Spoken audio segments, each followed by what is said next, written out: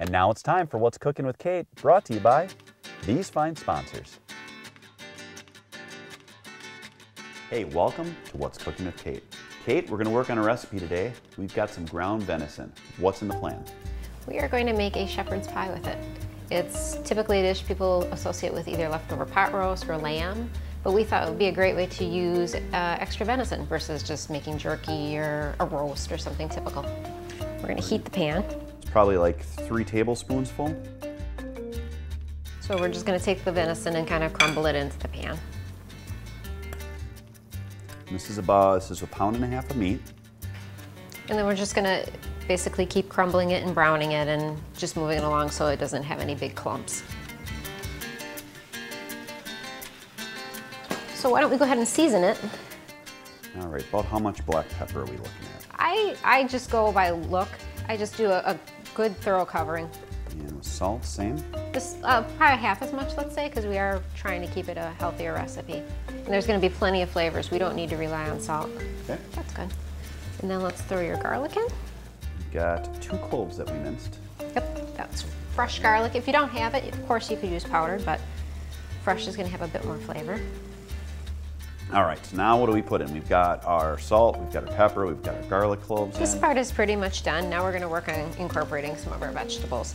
So I took a couple of carrots and just diced them up, and 1 very large yellow onion. You could use white if you like better.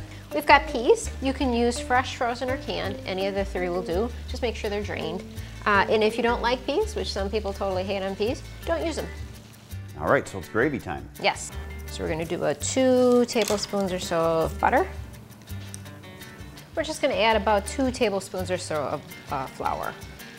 And we're going to whisk. We're going to add 1 cup of beef broth.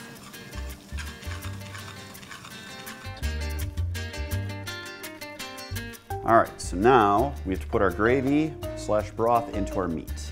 Yep. Just pour it in and do a little stirring. We're going to spray our pan, and I definitely recommend using a glass casserole pan. And then the fun part actually is the mashed potatoes, which I made just before we went on camera here. But one of the fun things that you can put in to help with the browning is an egg yolk. Not the whole egg, just the yolk. And then what we want to do is we put it on the top, is you want to actually attempt to seal the edges. If you don't seal the edges, what you risk having happen is that the juices inside the pan here will bubble up and over the top, and you're not going to get that nice browning effect, which is really what we're looking for. We're just going to top it with some paprika and some parsley, and then it's going to go into the broiler for about 6 to 8 minutes on high.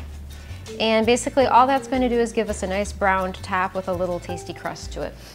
And that is basically what we're looking for, correct? The nice brown top? That's it, and we actually did a really good job, as you can see, sealing the edges.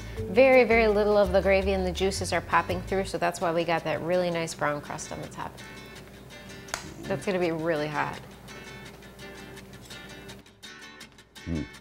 Yummy? That's fantastic. Now back to the hunt. Even dogs love shepherd's pie. Like this?